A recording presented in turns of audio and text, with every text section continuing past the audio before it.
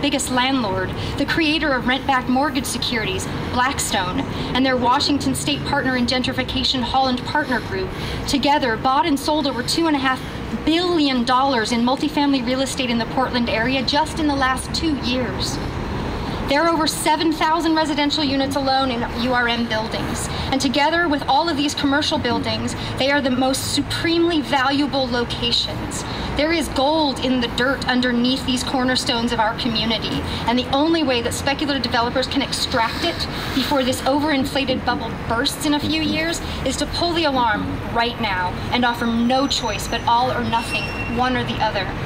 The city's title lien will damage and distress mortgages instantly and has already caused disinvestment by conventional lenders. It will provide opportunistic advantage to private equity and allow them to coerce small business owners, small building owners, into selling their prime pieces of real estate for artificially low cash prices because they have no leverage and their entire investment has been wiped out by the encumbrance.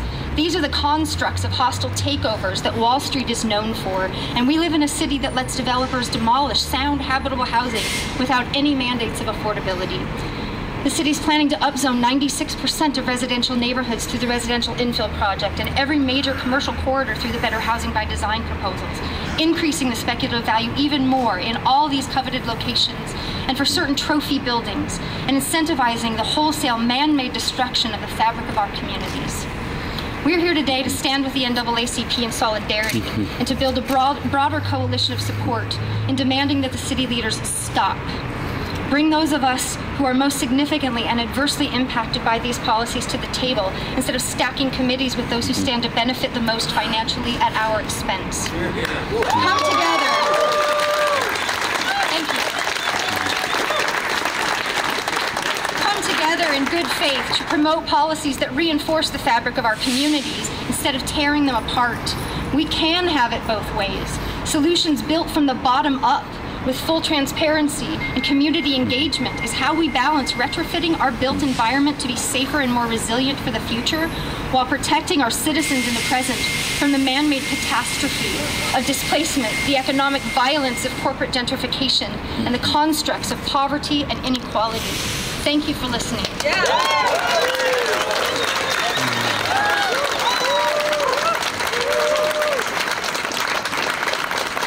What do we want? Justice! What do we want it? Now! What do we want? Justice! What do we want it? Now! What do we want? Justice! What do we want it? Now! What do we want? Justice! What do we want it? Now! Yeah!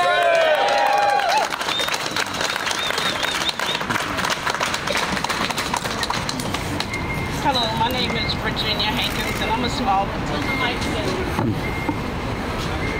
Hello, my name is Virginia Hankins, and I'm a small business owner on Martin Luther King. And this lien will not only affect me, but it will also affect the business owners, the 3 small business owners that's in my building, their employees, their families, and community. The lien will cause a financial hardship for my family. I will not qualify for a $100,000 to $1 million loan. In the past, I've already had difficulty getting a loan, and the cost of the loan for the repairs, for the upgrades, means that I will be repurchasing my building again multiple times. Safety is important to everyone. We will not fail unless the city fails us. We're asking the city to please stop the process and engage everyone.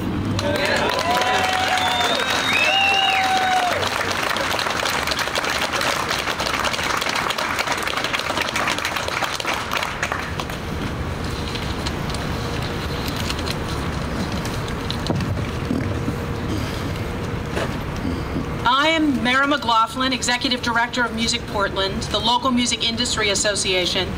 Popular music in Portland is the audible spirit of our city. We're recognized internationally as a center of musical originality, innovation, and authenticity in multiple genres. Representing the 1,000 metro area music businesses, venues, and the massive community of performers and fans, Music Portland opposes the placarding lien applied to URMs, but supports fair and necessary safety upgrades to our local buildings. I'm here to speak about the social costs of this placarding ordinance. Modern life is increasingly isolating. Where do we gather? How do we create a connected community if we live our lives in isolation? Live performance is one of the last institutions that brings us together to expand our social networks and ultimately our civic engagement. Our city boasts more than 1,000 live music performances every month, and there's no other activity in the city that connects our people together as frequently or as broadly. Like secular churches or the Grange Halls of Oregon history, music venues are the places that bind our citizens together. People gather with others of similar tastes to create genre communities whom they see repeatedly at different shows and through which they build connections. In Portland, the live music culture is noted for intimate, independent venues spread across the city rather than large arena shows. Each one of these venues is uniquely authentic and decidedly local. Venues provide meaningful experiences for residents, visitors, and new transplants, connecting people in meaningful ways to the cultural heart of Portland. More than 36 places where live music is performed regularly, including the city-owned Keller, are impacted by this ordinance.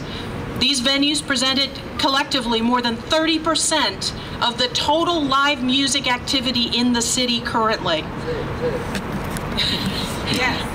So if you lose 1/3 of our live music activity in the city, that is a death knell.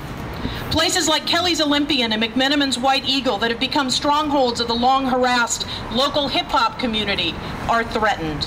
The Moon and Sixpence is the clubhouse for the Irish, old-time, and Cajun music communities. It's threatened. Dante's and the Crystal Ballroom and the Star Theater, featuring local and touring bands of every genre, are threatened. The Liquor Store and Holocene not only feature the talents of our growing electronic artist community, but also support nonprofits and causes by letting them host events within their spaces. The Laurelthirst Public House raised funds from more than 500 music fans to purchase a beloved venue to keep it safe from developers within the last year. What better demonstration of the importance of music and community could you ask for?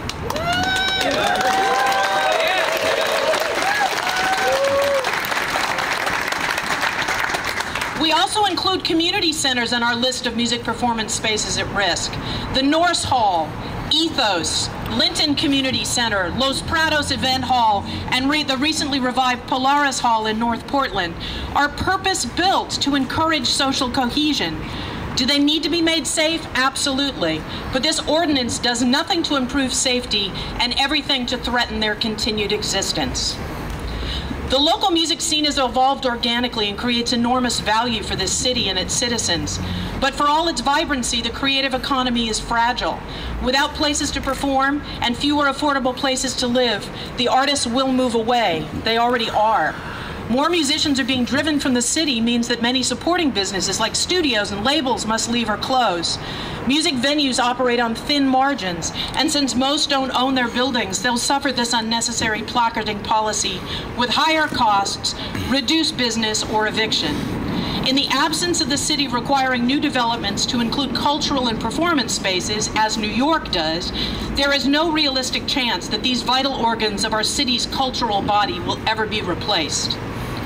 It is not hard to imagine a Portland where this rich cultural artistic heritage has been demolished, where character, identity, and soul has been replaced with identical boxes piping music designed to sell products instead of inspiring communities. It happened in San Francisco. It can happen here. We didn't build these cultural riches so they could be sold back to us at a markup. Yes.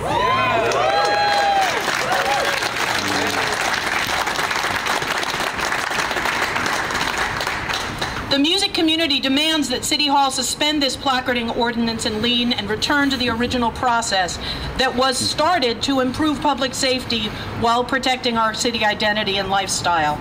Music needs to have a seat at the table too. We need everyone who creates, supports, or loves music to stay attentive to this issue. We can save our city. Yeah.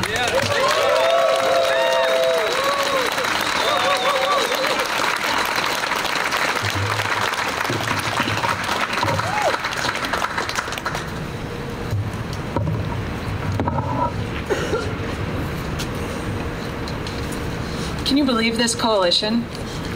Yes, we can.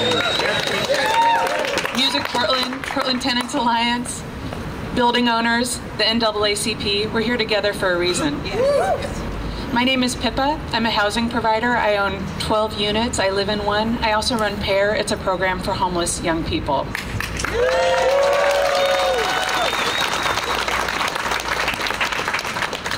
This isn't just a placarding ordinance. It's a lien. It's a non-negotiable redlining of our deeds.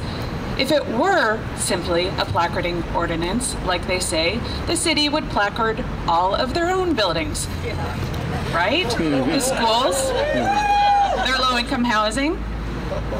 And so there would be, if it were simply a placarding ordinance, there would simply be signs and enforcement.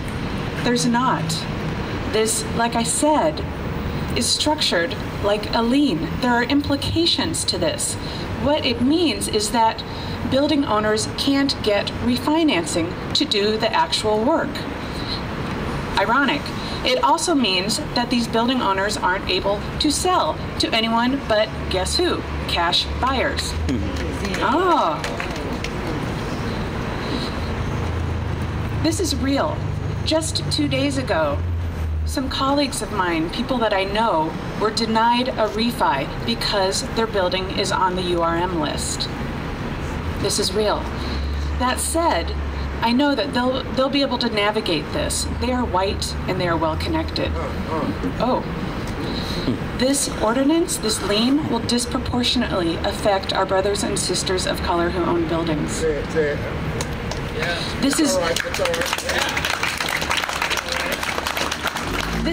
is redlining, not of area, but of structure. I want to remind you, the city already has a seismic code. It's called 2485, and it is good, and it works. It allows current owners to actually do the work with their own funds. But under the guise of fear-based safety concerns, the city has taken the unnecessary step with this redlining lien and is in the process of running our historically locally owned small buildings, our low-income housing, our music venues, our small business incubators, our cornerstones of our community out of business. What does this mean? Let's get real here. What does this mean for PAIR, my nonprofit? We have kids. We have homeless young people who have housing vouchers who already right now can't get housing. There is not enough housing. We are in a housing emergency. I need no threat to our current housing stock because not only do people depend on these buildings, but our new nonprofits who inhabit them also depend on these buildings. The very missions of our nonprofits who serve the houseless are at risk if we privilege this harmful lien ordinance over more real and immediate concerns, such as housing and food and shelter. The city is painting a false narrative, saying that this is about public awareness and signage, because it is not. It is structured like a lien. It is a non-negotiable redlining of our deeds. It is a transfer of wealth. This is about the loss. It is a transfer of wealth. It is about the loss of our local neighbors and neighborhoods to big and out-of-state developers. Let me tell you a story. How did I find out about all of this? About 2 years ago, I got a call out of the blue. It was from a friend of someone who was on the URM committee, and they said, Pippa, this URM thing, it's coming down the line, and you can't do it. Why don't you sell me your building cheap? I didn't know what he was talking about. Now I do. I'll remind you, I live in my building. So this is not only my business that this man is threatening, this is my home. The sharks are circling. We demand that the city stop and overturn this ordinance so we can Amen. They're circling. We demand that the city stop and overturn this ordinance so we can simply maintain our buildings, do the seismic work under the current code without threat from the city or developers who see gold under our properties.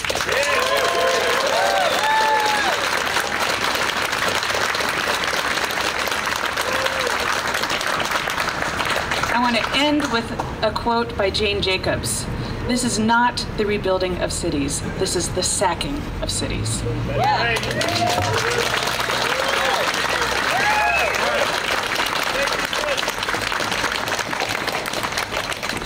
I've told you the history, and I allowed my friends to tell you the dynamics. You've heard their stories. We can't let this happen.